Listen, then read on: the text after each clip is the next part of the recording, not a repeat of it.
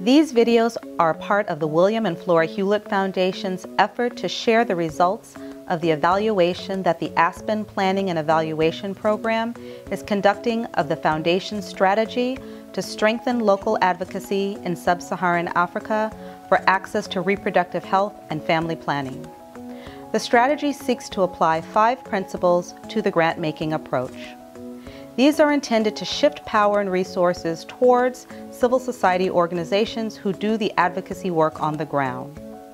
The Foundation hopes to see all 5 principles reflected in the work of the grantees and their CSO partners, and the Foundation will hold itself to the same 5 principles.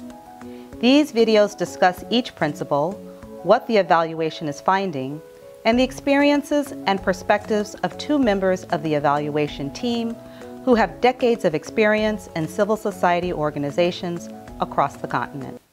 The Foundation is committed to long-term partnerships between civil society organizations and our grantees. This is best achieved through multi-year grants that include core flexible support. As evaluators, we wanted to know, are the grantees really setting up long-term partnerships with these CSOs? Is it really meeting the needs that the CSOs have to have reliable support over the long term? Because we know if a CSO is receiving support 1 year at a time, they don't have confidence about the future of that support. And if you're working for that organization, you might worry, will I have a job next year? And in fact, we saw that many of the CSOs said, we have a real problem with staff turnover. And we think those are related. I like to share the story of a CSO that is working on campaigning for girls' education. The theory of change that the CSO has been posing is that if you educate a girl, then the girl can one day earn an income and plow back by coming back to support the society and also coming back to support the household. Now, this is a theory of change that has taken many years to prove. It has taken over 30 years for this particular organization, CSO, to be able to educate girls. And today, as we speak, there are some girls who have gone to work back in the same CSOs, and they are actively supporting other girls, their own communities, and their own families. So the theory of change has been proved.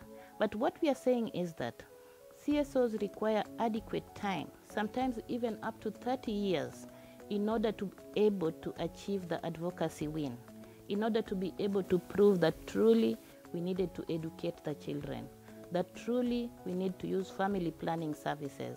It doesn't happen overnight. We have to invest time and money enough to support the CSOs over a long period of time in order for us to achieve the advocacy gains that we want. You're so right. You know, change takes time. And what we're really talking about here is how much comfort do we give to organizations to be able to work in a long term.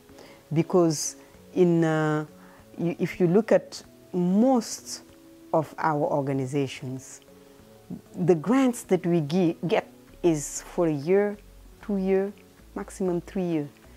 But if grantees, intermediaries are getting 5 years grant, are getting course, support for their work, are getting organizational development support.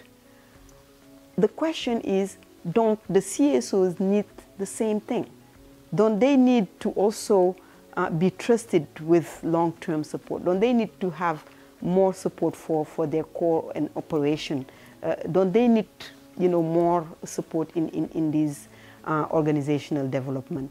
So I really think that if we want, change to happen, we also need to change the process, because many of these local organizations, they have high turnover of staff, and it's many times they are more capable staffs that actually move on and get to be recruited by other levels. I think in financing the CSOs, we need to be quite mindful of the fact that, for example, cases in court do take many years. So the result cannot be achieved overnight. We need to give the CSOs adequate time to go through the many years of fighting in court in order to make sure the rights are claimed. But at the same time, we need to realize that in Africa, the policies, the laws, the budgets, the strategies are only changed over a very long period of time. It doesn't happen overnight. Most of our strategies cover 5 years. Most of our national strategic plans cover over 10 years. So providing the CSO adequate time, many years to implement, is very important. Yeah, a one-year grant is definitely not a good idea if we're dealing with policies.